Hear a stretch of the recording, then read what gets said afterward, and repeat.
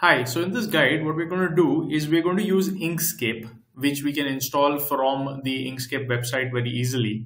And it's a free software. Once you install it, you can open up a PDF by going to File, Open.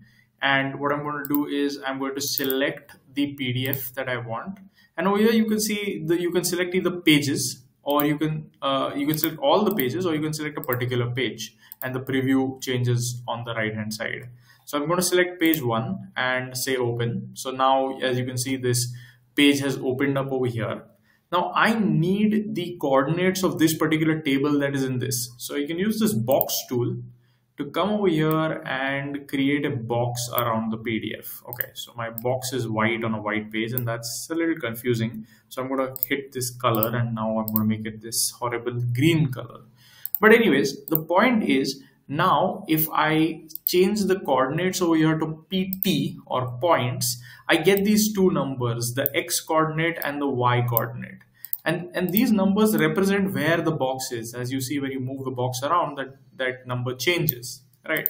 So using that, I'm able to identify these coordinates, the coordinates of the top and left hand side of the box. This is the first set of coordinates I need to provide to Tabula when I'm trying to say that extract this particular box of this table for me, right?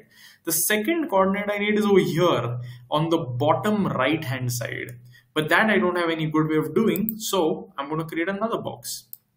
And this box, when I create it and I say what are the X and Y coordinates of this box, and in points, and then I get the X and Y coordinates, so then I know what this point is, because this box is also defined by its top and left coordinate, which is the X and Y over here, which also happens to be the bottom right coordinate of this box. So this is how you get the values in points, which you can then supply into the Tabula command line argument or the Tabula node function, so that you can extract the table out of the PDF. So I hope that this process is clear.